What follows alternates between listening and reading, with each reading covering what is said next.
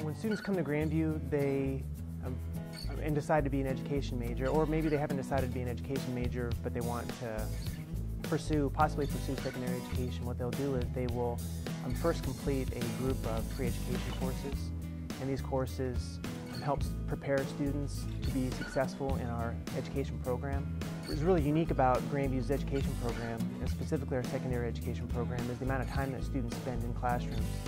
From the very first course that education students at Grandview take, which is our Introduction to Education class, kids in that course spend 24 hours in local schools. They spend a full day in a middle school, a full day in an elementary school, and a full day in a high school. And that's the very first education class that we offer, is that while students are actually in classrooms watching teachers teach and seeing students learn, they are at the same time talking about those experiences in methods classes where they're learning how to be effective teachers.